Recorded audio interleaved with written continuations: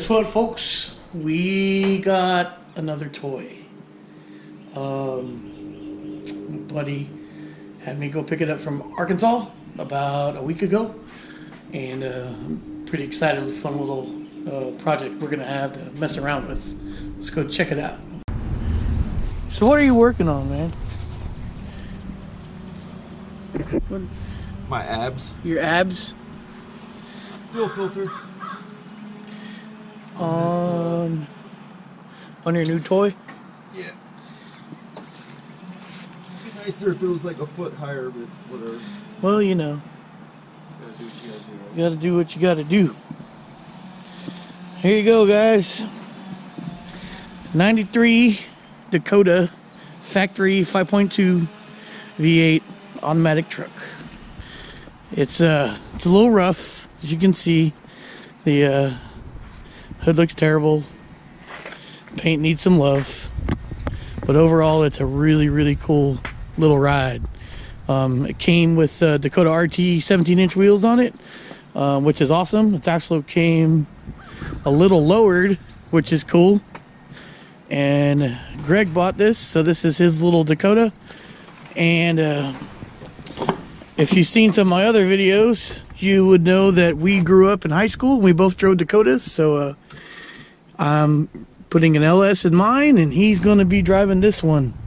So it's reliving our glory days, I guess you could say. So it's a pretty cool truck overall. We didn't buy it for much, and that's what's cool about it, because we're going to have a lot of fun with it. So we're going to do like a tune-up and a few things that just some maintenance things that need to be done. Change the oil, and maybe even put a muffler on it, and we'll see how she does, and it'll be part of the fleet. So we bought another Dakota. So this is a fuel filter for Greg's Dakota, and it looks like it's seen better days. Oh, dude, that thing is done. It didn't even want to blow out. Yeah. So not the best recommended way to test a fuel filter, but if there's any resistance when you're trying to blow through it, it means it's not any good. Doesn't taste good either. Yeah, there's a lot of resistance there, and that's going to help the truck run a lot better. So Greg's underneath there putting a new one in. Yeah, I did it with this one here, and it was just easy blow through. Nice, like no resistance at all. Yeah, that'll definitely cause fuel delivery problems. And with what we want to put on the truck, we can't have fuel delivery problems. And that's all I'm going to say about that. After he gets done there, we're going to start on the tune-up. So we'll get after it. Here's another indicator that the fuel filter is bad. Look at all that nasty sediment that's coming out of that fuel. Oh, you can see my finger. Not supposed to be like that. It's supposed to be nice, clean, and good to go, but that's gross. So I'm glad he's under there changing that out, because that could have cost us some problems down the line. And we'll get the hood popped here in a minute, and we'll start working on the engine. All right, we got Greg's new project here. We're going to be changing out the plugs and the wires on it. PCV, lots of stuff. It just needs a lot of attention, and so we're going to get to that. So one thing to note on these Magnum motors, it's not quite like the old school Chryslers and the Chevys. Number one is actually on the opposing side. It's facing, I guess it's kind of facing cylinder 135. But we left number one on. We don't know if this motor's been messed with before, so but leave number one on, and you can follow the firing order 18436572. And yeah, you can see on the intake manifold 18436572. So that means that spark plug wire 1 goes here. That's why we kept it on. And then we're going to follow that pattern. Spark plug wire 8 goes here.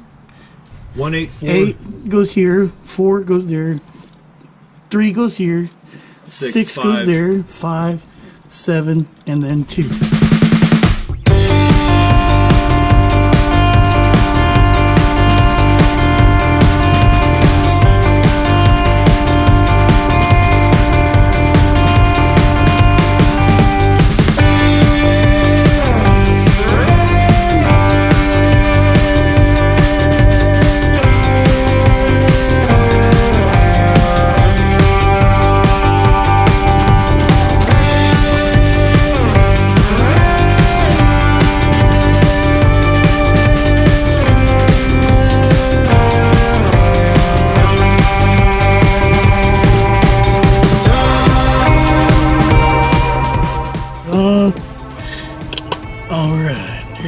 that's number one. It's on.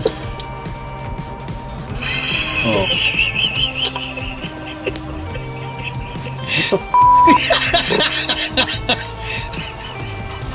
What the hell?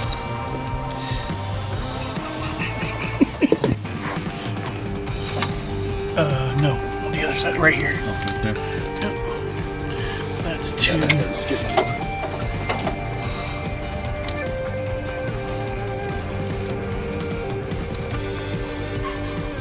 That phone. Make sure I got the right one. Dude, that watch is killer. That's badass.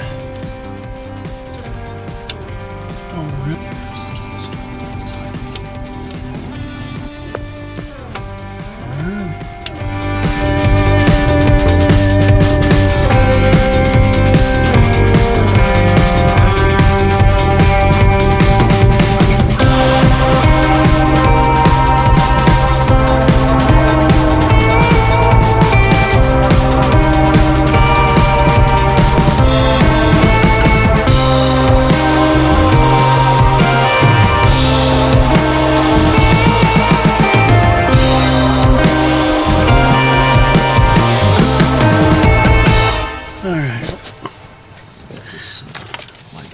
This transmission detent broke, so we're going to fix it with a drill because that's the professional way to do it.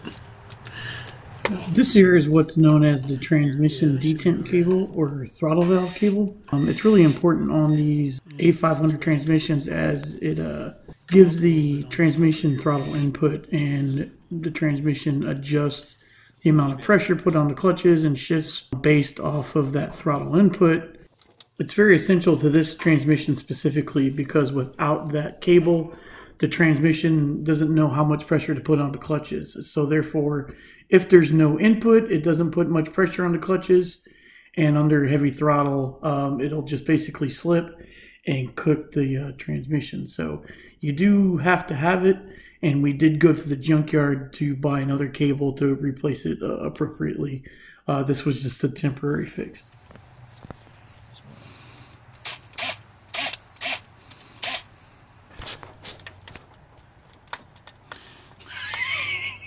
Hallelujah. Go stomp on the throttle. Go. It's probably not coming off, dude. You may have to lube it. Yeah, I might have to. Spray some lube that's in there. Mm-hmm.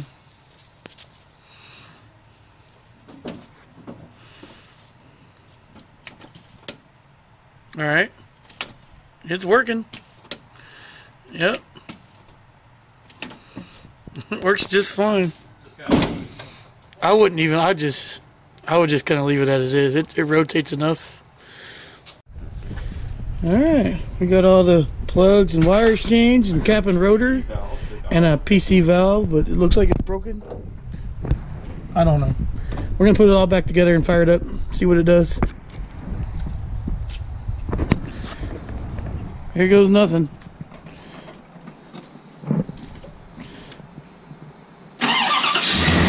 Oh, I'll be damned.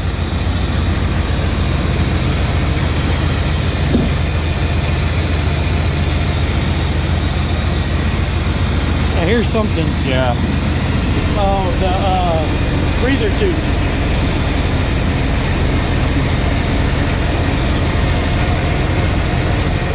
I won't even say that. Oh.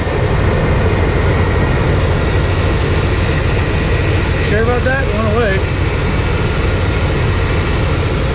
Whatever it was went away.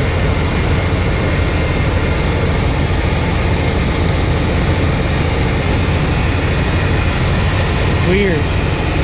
I heard it too. But now it's gone. Works okay. Maybe it was just the throttle body. Oh, it might have been. Idle air control on Yeah. the thing. It's just, it was... Yep.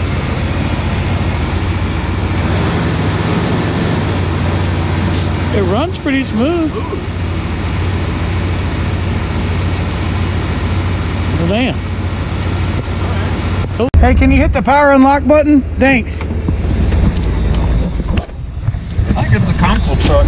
Let's see. I'm gonna look around, see, because I've seen these in the, you know, in the The crew cab ones. I don't know if it's an original or not, but we'll find out. Alright. I should put the white doubles that I Yeah, hell yes. remember those. Alright, let's see what happens. I wonder if it... Turn.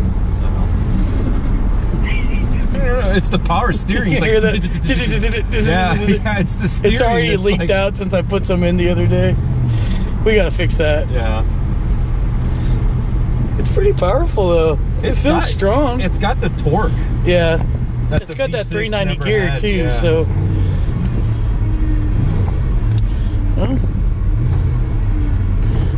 here we go.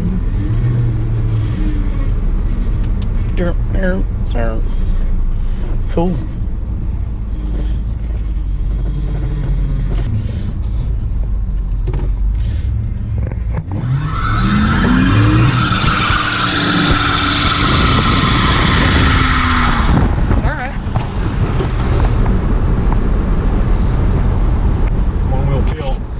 Yeah, I noticed that. And it's, oh, it smells like tire smoke though. There's cars behind us.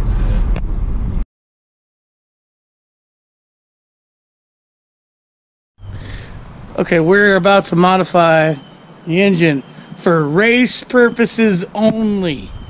In Mexico. In Mexico.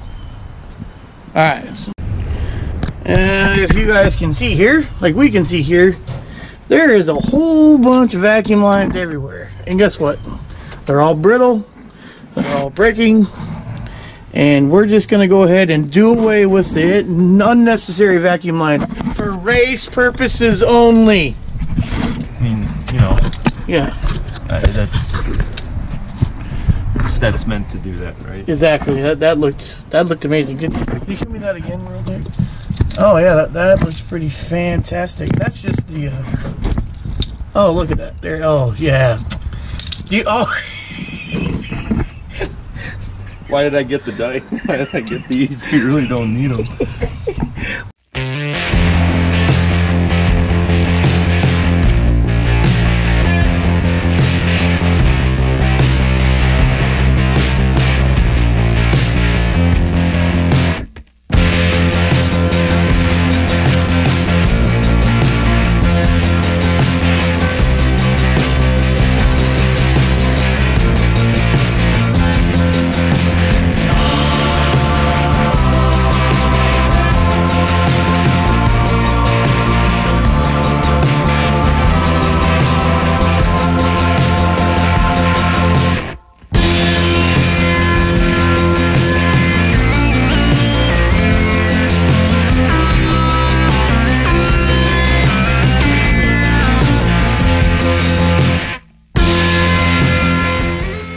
We've done a race mod for racing purposes only. Remove the evaporative canister and move some other vacuum lines around.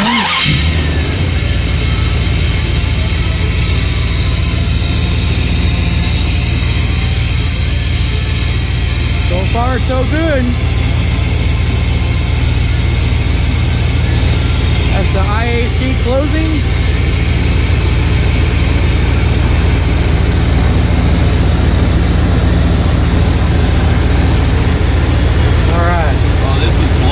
Which one is?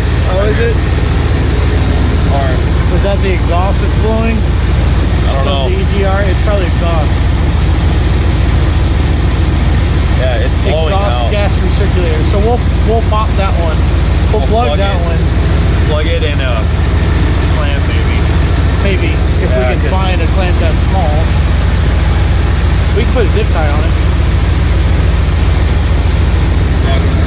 As long as it's not sucking, it's not going to hurt the car. No, it's blowing out. Excellent. Okay. Well, looks like it's running good. We're going to put it back together and go take it up to the parts store. It just died. It just died.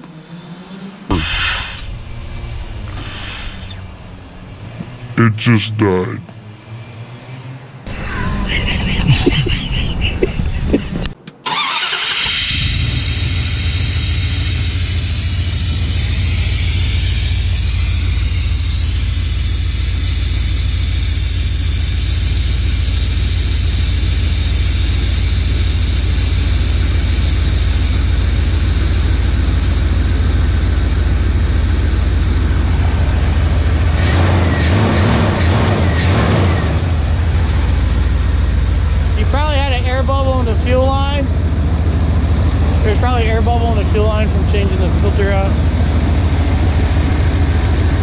we'll find out.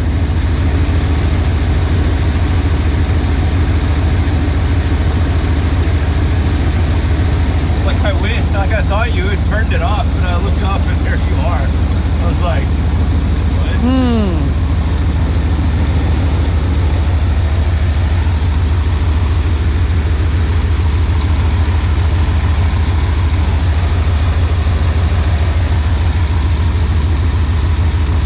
Looks pretty good. Well, running pretty good.